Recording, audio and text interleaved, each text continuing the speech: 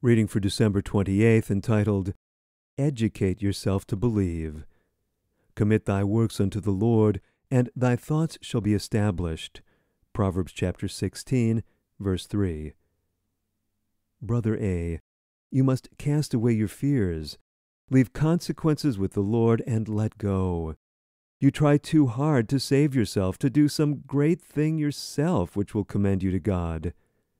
All God requires of you, dear brother, is entire submission of yourself to Him, with all the consequences that your acceptance of the whole truth involves.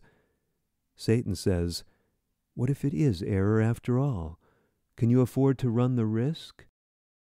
Jesus loves you, and if you will consecrate yourself and all that you have to Him, He will accept you and will be your burden bearer, your never-failing friend. You have looked with terror and alarm at the cross of Christ.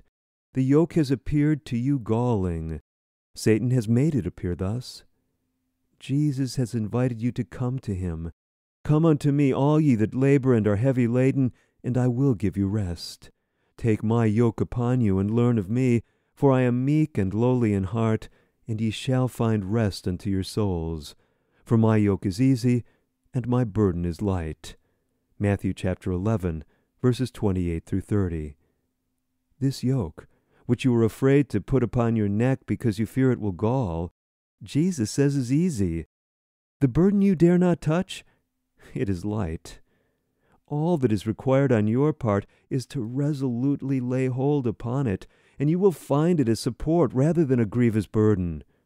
That cross, which seems to you so inconvenient an instrument to lift, which seems too heavy to be raised, when you cheerfully lay hold upon it and lift it, it will lift you and be a support and strength to you.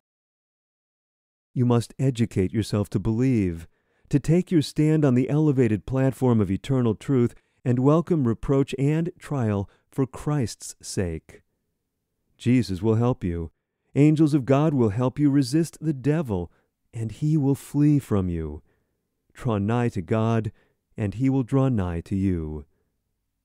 Believe Jesus loves you, and in your efforts to obey the truth, if you err, don't feel that you must worry and worry. Give up your confidence in God. Think that God is your enemy. We are erring mortals. If we sin, we have an advocate with the Father, Jesus Christ the righteous. 1 John chapter 2, verse 1. You cannot cleanse yourself from impurities. Carry all your burdens to Jesus. He will help you. He wants you to not wait and expect through your good deeds to make atonement for sin or to make yourself righteous. Trust in the merits of the blood of a crucified, risen Savior. Taken from Letter 20, dated December 28, 1867, to a discouraged church member.